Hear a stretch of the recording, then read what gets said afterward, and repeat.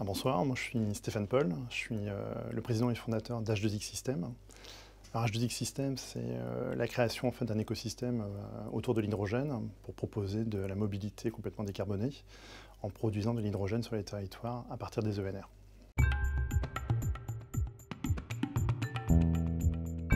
Alors pour qu'on crée un écosystème, il faut être capable de produire et de consommer.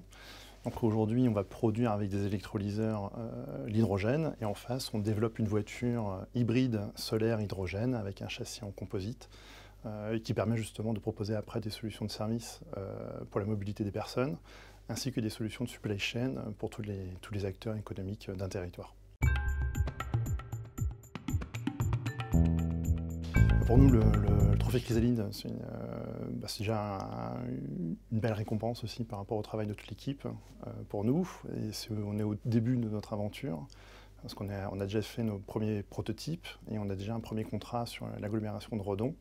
Donc pour nous, c'est un encouragement aussi et la perspective aussi d'une belle continuité pour H2X.